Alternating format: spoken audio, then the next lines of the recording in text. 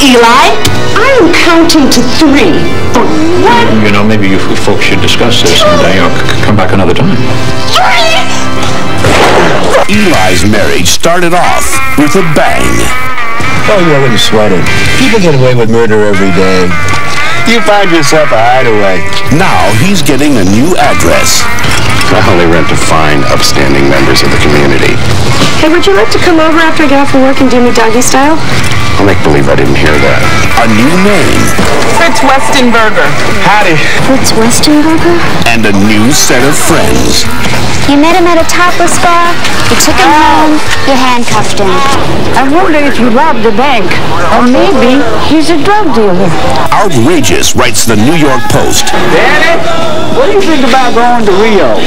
Okay, as long as you get back in time to feed Gus. How come you're spending so much time with my half-wit sister when you could be spending time with a real woman? Gorgeous, aren't they? Irreverent raves Vanity Fair. Come on, Eli, did you really think a bullet could separate what we have? Truly hilarious adds variety. Down deep, I'm a sensitive and vulnerable girl.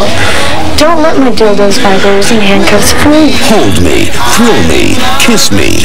It's just your basic boy kills girl, boy meets stripper, Oh my God! boy falls for stripper's virgin sister story.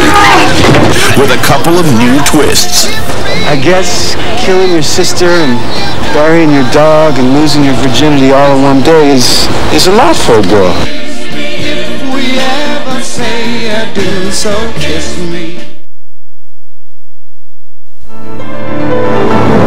She came to a new world, to a husband she had never met, and discovered a passion that would change her life forever.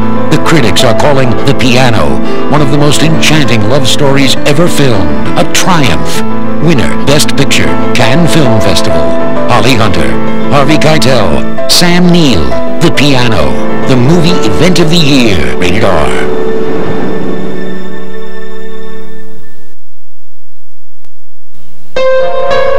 When she was 6, her dad taught her how to ride a two-wheeler. When she was 9, he helped her explore the universe. When she was 14, her mother taught her how to hit a wicked backhand. But for all their love and attention, there was one lesson left untaught. Susie's parents never taught her about drugs, that drugs kill. So Susie learned one final lesson on her own. When you don't say no to your kids about drugs, it's like saying yes.